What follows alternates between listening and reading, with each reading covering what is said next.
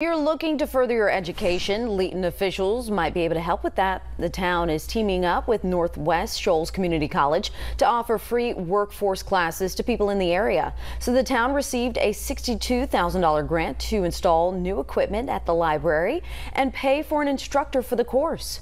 Through the classes, people will earn workforce certifications and receive a free college class at the college of their choosing. The mayor of Leighton says he hopes these sessions will help the community. It's to help people no matter where they're at in life, whether they didn't graduate high school 2 years ago and they're looking for something, or if they retired 2 years ago and maybe they want to get back into the workforce or just learn some of the computer skills and things that they need. So it's a really good program. So there are 2 registration sessions being held next Tuesday at the Leighton Public Library, and it is for anyone who can make it.